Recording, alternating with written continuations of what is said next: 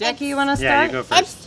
It's been weird having to not really do school because that makes me forget to do some things I'm supposed to do in the morning, like brush my teeth. But I do still brush them at night.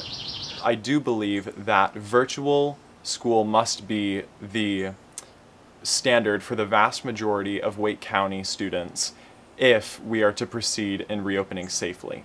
We've signed her up for the virtual academy already. We're very fortunate she had 6 months of normal kindergarten before all this, so she at least has that baseline understanding of normal school. So there hasn't been like a triage to the situation where you assess the most needy people and allocate the right aid to it. During this time, we need to make sure that the most vulnerable students in our community are having their needs met.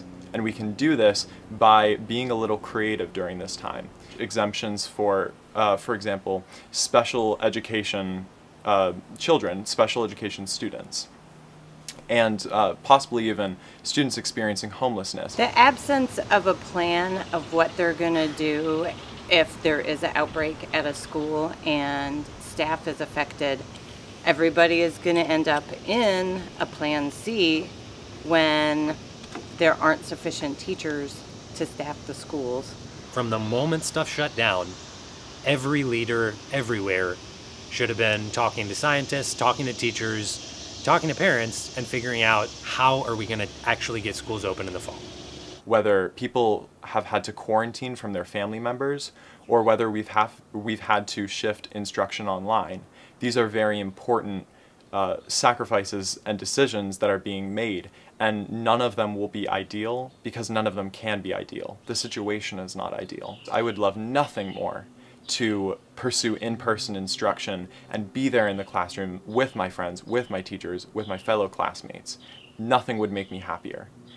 But when I look at what is happening right now, that the caseload in Wake County and North Carolina at large is surging, I realize that it isn't possible to reopen schools and be safe at the same time. More science is needed, and then also, lots more money and people who are planning and not just kind of reacting.